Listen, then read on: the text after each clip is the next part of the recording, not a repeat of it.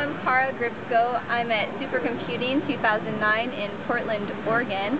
We are currently in the Calit2 booth, and we're going to be discussing virtual reality collaboration with Jürgen Schultz at Calit2 in San Diego. Hello, this is Jürgen. I'm in San Diego, and I'm going to show you in Portland now what the building looks like that I'm in. I have a 3D model of it, and when you look over to your right, you'll be able to see me as I'm standing here and I'm waving at you. So what I want to do now is take you on a little tour. So what I'm going to do is I'm going to link the two virtual environments up so that you see what I see, and I'm going to take you to the auditorium in the Calit2 building, Atkinson Hall at San Diego, at the University of San Diego, UCSD. I'm going into the auditorium now, and I'm looking at the 200 seats in this auditorium, and I'm going to the center of the room and looking at the big screen that we can show 4K animations on.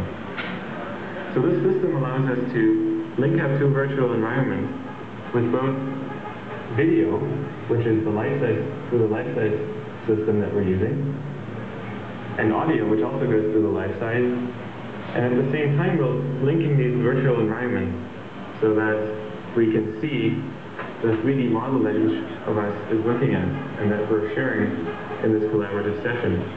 The advantage of that is that in the 3D environment, we can take advantage of the 3D virtual reality, stereo, and high-resolution features of the display environments we're using, the Next Cave in Portland and the Star Cave in San Diego.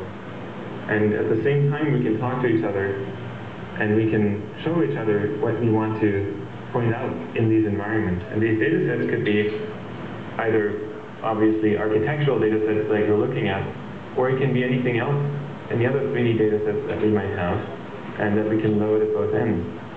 And they get synced by the events that we're putting in the system, like the joystick I'm holding here, and the head tracker. They synchronize the two environments together so that both can see the same thing at the same time. So we get extremely high resolution, or whichever resolution the dataset has, and that can be displayed on these environments over a very simple network connection.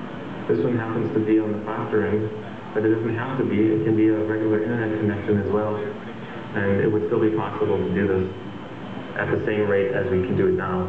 With the faster internet rates, the advantages are that we can stream data sets at the same time as we do these walkthroughs, so we could share real-time data in addition to the static data that we're walking through.